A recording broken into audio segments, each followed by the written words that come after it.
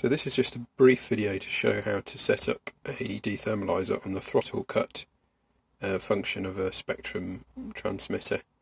The bits down here are pretty straightforward. You can go much lighter than this, but this demonstrates the setup nicely. It's a very standard DSMX receiver with a servo on the throttle channel, and it's all set up and bound to this channel.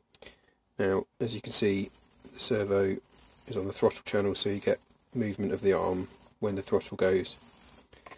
The throttle cut button is up here on the servo, on the Spektrum setup.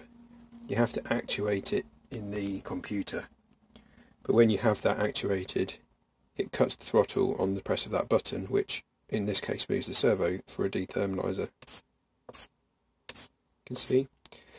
Now, the other good thing about this is that when you lose signal on a model that's flying away, most of these little receivers have a failsafe situation, so that when you turn off the power,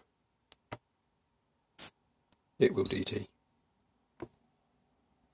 So the obvious advantage of that is if the model flies away and loses range, it's like turning off the transmitter, and that will cause the model to de-thermalise.